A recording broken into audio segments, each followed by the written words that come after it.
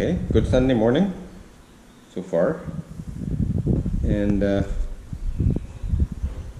today we're going to talk a little bit about immigration, mainly in America, because that's the only country that's really getting hit really hard right now. Well, there could be other ones in Europe. And this is going to be Rockin Sunday number 5. I tried to get away from it last week, totally get away from the rock music, because it's really trying listening to some of that music. Church buildings and rocking to the moon. But the immigration, as you can, I don't know if you can see the images here, but besides the growing frequency of earthquakes, which are already touched on, I think it was last week or the week before, we're experiencing around the world. We're getting fake news. We're getting really fake news. All the news we get on this immigration stuff is fake. They say, oh, these are just poor people looking for a place to come and let them in your country. But why are they all going to America? And they passed 6 or 7 countries coming from South America. Why are they going all to America? South America and Central America. Well, they've gone now. They're on the United States border right now. And they're brought there by these so-called caravans. But these caravans, I'm not going to go into how they're funded and stuff and who's actually funding them today. But the mainstream media tells us, oh, they're just caravans, they're migrants, they're people looking for opportunity. Well, why are they coming in illegally? Why don't they apply legally?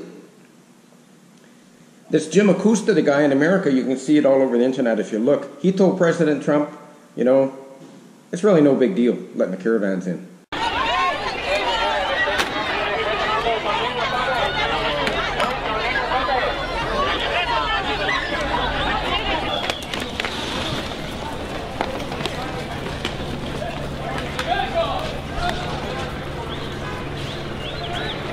Hey, vamos para el norte, vos, todos aquí, los que tienen huevito.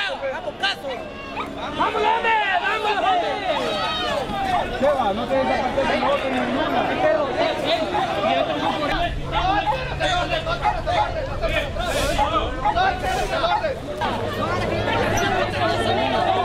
¡Avance, avance, avance! ¡Avance, avance! ¡Tranquilo, hey!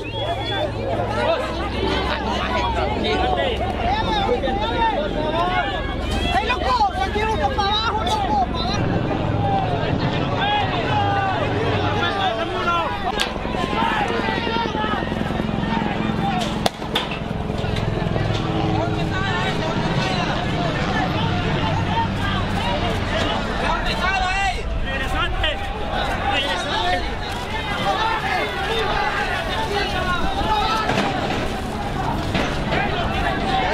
But President Trump, he's got a little bit of foresight there.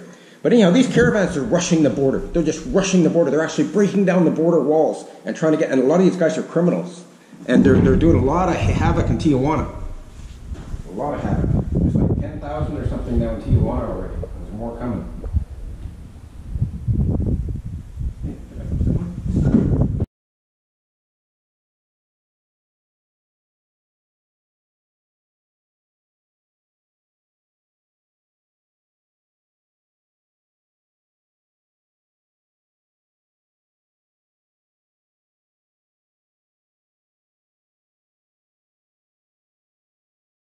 These guys, they're storming the U.S. border. There's thousands and thousands of people storming the border.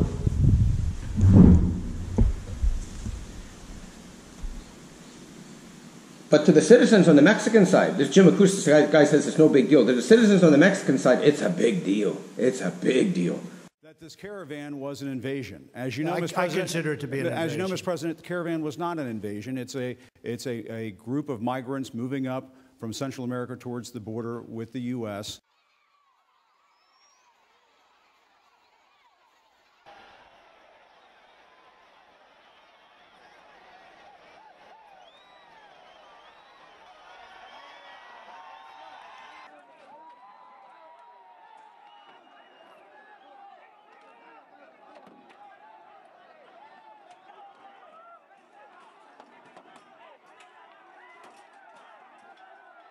It's a group of migrants moving up from Central America towards the border with the U.S.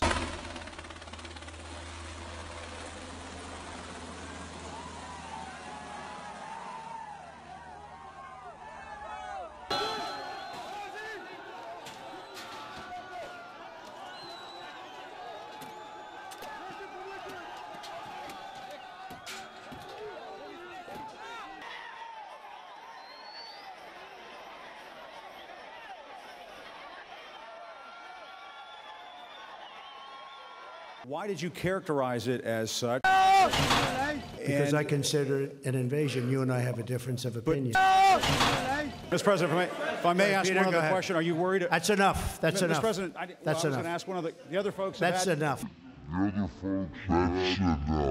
Boy, their city is becoming completely invaded, completely, with these migrants trying to cross the border. The caravanners have become very violent. They're repeatedly attempting to rush the border. They clash with Mexican police and border patrol agents. They bring with them catastrophic diseases, medical conditions. Hundreds of them are vicious convicted criminals. So contrary to what the fake news media is telling us, that, oh yeah, President Trump's such an evil man, he doesn't want to let these poor people across the border. This is what these people actually are. You can see it yourself. It's a huge problem. This illegal immigration is a huge... Trump has no problem, and the American government right now has no problem with legal immigration. But do it legally, they said. When we go to a country, we get a visa, we do it legally. When I came to Suriname, I got a visa, I did it legally. People we know go to Canada and America, they have visas, they do it legally. These people just want to rush the border. Anyhow, there's now an agreement reached by the United Nations. Now, this United Nations, God said he's going to destroy the United Nations. All the nations that go against God, and that's what the United Nations does. God's going to destroy these people.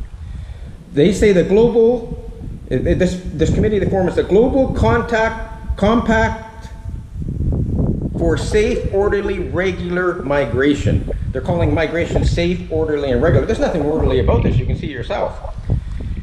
Anyhow, this thing is being formed, adopted this week in Morocco. This week in Morocco, they're going to make a final decision on this. President Trump already said no, and 9 or 10 European countries said no way, especially Sweden. They're already invaded. Sweden, women are getting raped every day, every single day, hundreds of women by these migrants. Now, though this agreement is non-binding on member states, so all the states are members pretty much, it reflects the borderless future that now dominates the thinking of the world's most powerful and elite. And it doesn't take a rocket scientist or a brain surgeon to see how a borderless, nationless country is. There'd be no rules, no laws. Nobody would follow the laws. It's a perfect setup for the coming Antichrist. Perfect setup. He's doing this. He's doing this. Okay, this is pure insanity. The UN, migrants and refugees have a pact in an open border suicide agreement against the West. According to Jim Hoff for the Gateway Pundit, Australia, Switzerland, Poland, and Israel were the latest countries to reject the United Nations Global Compact for safe, orderly, and regular migration. The pact will force Western countries to open their borders, provide safe passage and funding for an endless wave of third world migrants.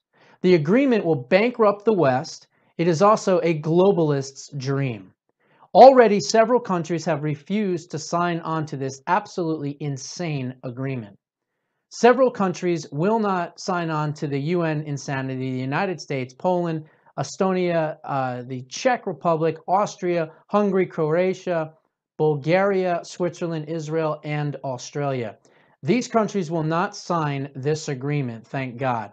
These are not women and children looking for a better life, okay? These are able-bodied men in their early teens and late teens that are coming here to cause havoc and mayhem, and eventually will get on the welfare rolls. We can't afford it, and we need to stop. This Prime Minister in Canada, this Trudeau, he's just messing up everything. I think $1 will go down to almost nothing to start letting these people in. Mr. Speaker, the world is seeing unprecedented levels of men, women, and children displaced by war and by persecution. Our government is proud to have taken a leadership role on the Global Compact. This is the first time the international community has worked together to develop a comprehensive set of principles to better manage this phenomenon. It is disappointing to see the Conservatives engage in peddling rebel media conspiracy theories while we work with the international community to protect our robust immigration system. Luke 21:28. Let's see what God says. Luke 21:28.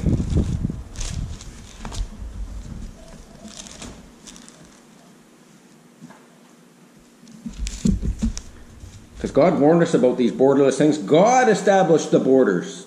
God made the borders for a reason. Because of the Tower of Babel that we talked about a couple Sundays ago. about John Lennon and everyone becoming one. God established these borders. And this new world elite want to take them all down. Take them all down. 28. And when these things begin to come to pass, then look up and lift up your heads, for your redemption draweth nigh. Everybody saved? Look up. The borders are coming down. Look up. Know the words in this book. Now, church buildings. Walking to the moon and men becoming women. We're not going to touch so much on the men becoming women today, but you're going to see some of that. Now, we're going to look at Michael Jackson a little bit, because I talked about him in a couple teachings. He was the biggest rock star before he died 9 years back. The biggest rock star. The biggest pop artist. So your grandparents, some of your aunts and uncles, we all saw his debut back in 1964 on television live. When Michael was just a little boy, his skin was still dark then.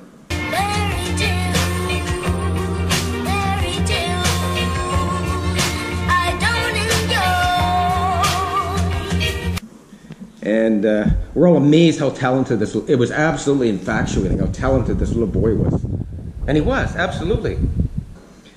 You know, he became very famous for his moonwalk. I don't know if you guys know anything about Michael. He became very famous for his moonwalk. But where did Michael get the moonwalk? He says he established it. He stole it. Michael stole it. Yeah. And you don't have to believe for me. I'll show you the first moonwalker in 1955. 1955.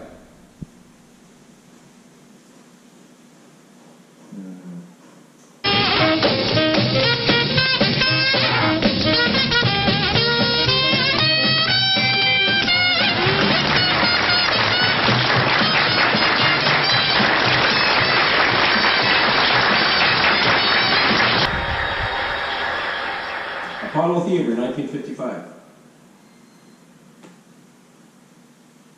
We're to judge all things. Okay. So, now the strange thing is after Michael started doing this moonwalk, they started doing it in all the churches, all the church buildings. What were they doing the moonwalk in the church buildings for? Especially when Michael lied about it.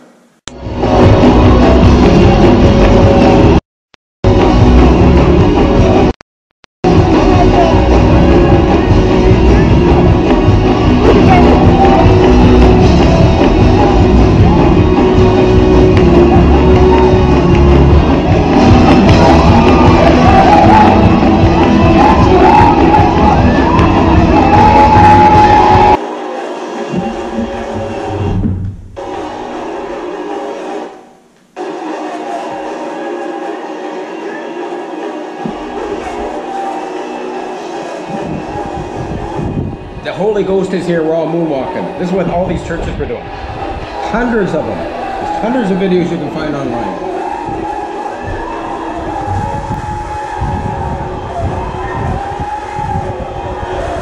Anyhow, it's all chaos and confusion. And God is not the author of confusion. This is not a God at all. The church has adopted it all.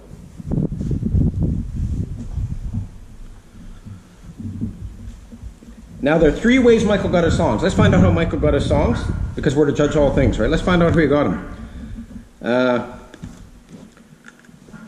He had a giving tree. He had this tree he would climb, and he was given knowledge up in that tree, and he would get his songs in the giving tree. So let's just look at...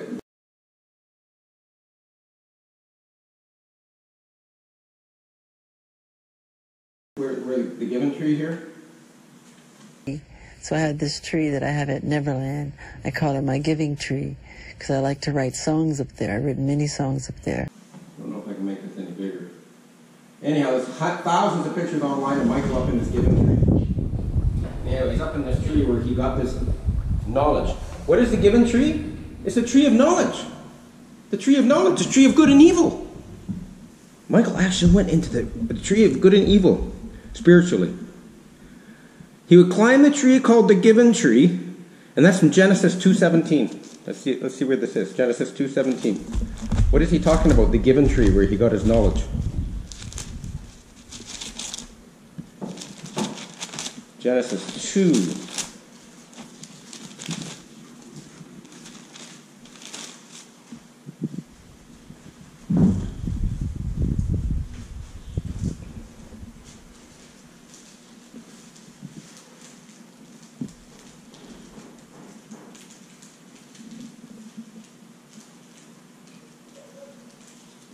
2:17.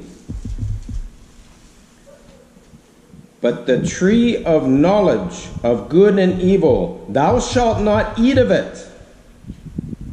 For in that day that thou eatest thereof, thou shalt surely die. This was the tree that we're carried the sin forward from Adam and Eve from. And Michael's just promoting this as his where he gets his knowledge and his music songs. Now, that's one. I said 3, right? 2, he would look very deeply into mirrors. He was in contact with spirits through mirrors. Here. You can find all kinds of pictures on the web of Michael with his mirrors.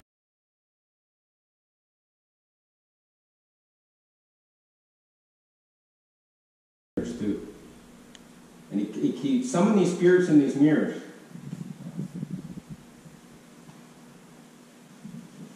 You go into these mirrors and go into these deep trances.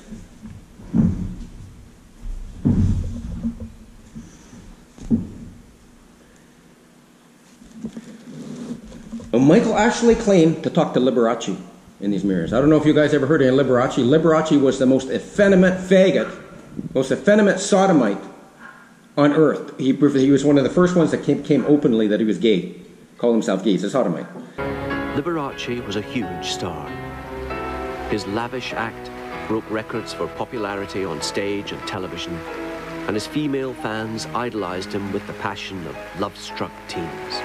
He was very quiet, shy, walks almost with a shuffle, and he was gay.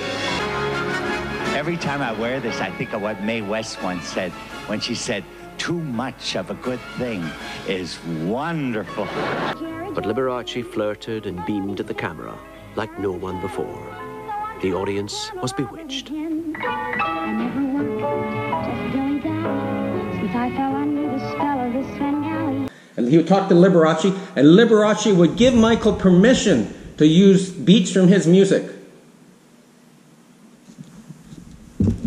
and many of his tunes. 1 Corinthians 6:9. Let's look at Liberace here. 1 Corinthians 6:9. The most offended. If you ever look at a video of Liberace, I'll spare you that.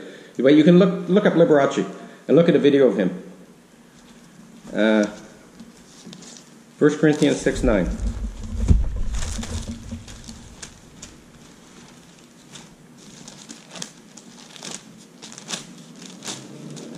Don't laugh at these people that are effeminate. Don't be entertained by them. 1 Corinthians 6:9. Know ye not that the unrighteous shall not inherit the kingdom of God? Be ye not deceived, neither fornicators, nor idolaters, nor effeminate, Liberace, look him up. Effeminate. Nor abusers of themselves with mankind. How do you abuse yourself with mankind? Doing those unnatural things that the sodomites do. And then number 3, how Michael got his music? This is the big one. His songs came to him in dreams. But Michael could never get to sleep. He had big problems with sleeping. Just like me, I always had big problems with sleeping. You know, he would have his doctor give him infused sedation medication to sleep 3 to 4 days straight to confront his familiar spirits and get permission from them to give music. And yeah, Christians today, you go to the charismatic churches, including Logos where we're at, and a lot of people I know from Logos, they're encouraged to go home and when they fall asleep and wake up in the morning, write down their dreams right away and follow their dreams. Pastors are telling them. This is the same thing Michael did to get his music. Write down your dreams and follow your dreams? Huh. Anyhow, Michael built an image of himself, this huge statue, just like Nebuchadnezzar. It's one of the same size as Nebuchadnezzar. But you've got to see this because it's going to show you who Michael was in contact with. Nebuchadnezzar picture statue.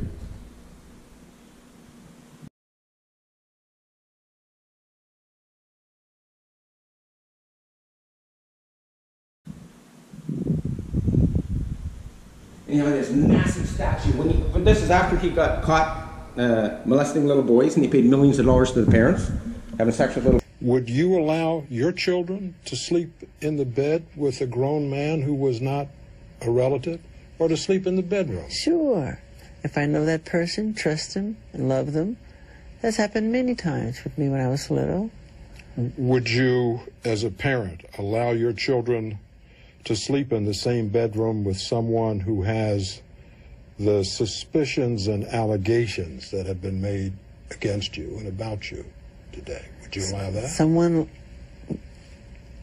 If you knew someone who had the same kind of allegations... Yeah, I know exactly what you're saying. Would you let your children... My children? Sleep in that man's bedroom? If I knew the person personally, because I know how the press is, I know how people can twist the truth. If I knew the person personally, absolutely yes. Absolutely. Boys, he slept actually with little boys in his bed, a whole bunch of them. And after he got caught and came back, he made this big statue. This is a big comeback, like just the same size as Nebuchadnezzar.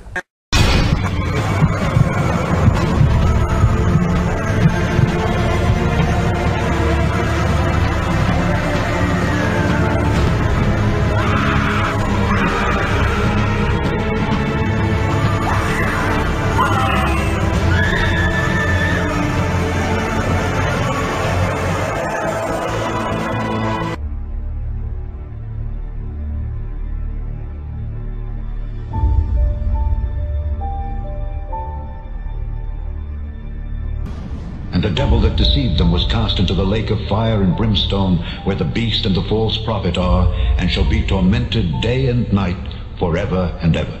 And the books were opened. And another book was opened, which is the book of life.